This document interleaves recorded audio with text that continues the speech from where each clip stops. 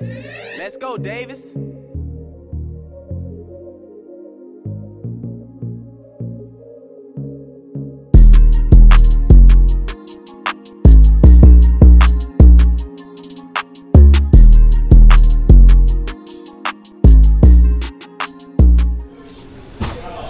I think our goals as a team is to really buckle down these next couple last practices and really show out. It could be our last game, and we really have, as a team, made the goal to win one game in playoffs. So that's what we're striving for.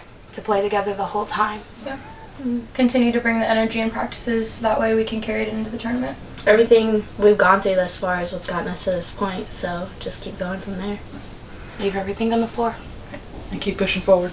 It was a celebration. I mean, we just kind of talked about it. I mean, we knew there was a possibility of it being a little bit choppy just because our rotations were going to be completely different than we've done. We just wanted to give the seniors an opportunity to play a bunch of minutes. And you know, I told them in the first half, I said, I'll sub you out.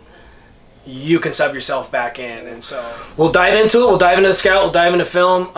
We're really excited. I think we've been talking about just the idea that senior night was tonight and we got to honor the seniors, but that we get on a bus and go stay in a hotel and do pre-games and walkthroughs and scouts and film in a hotel conference room, and one last like really trip that we can enjoy. And the thing that I love about this group is that they're really cognizant of that. They understand how special it is in our team and our culture, and how lucky we've been to spend this entire year with each other. And so I'm looking forward to that trip, and ultimately we want to, like Cass said, we want to show out. We want to play great basketball.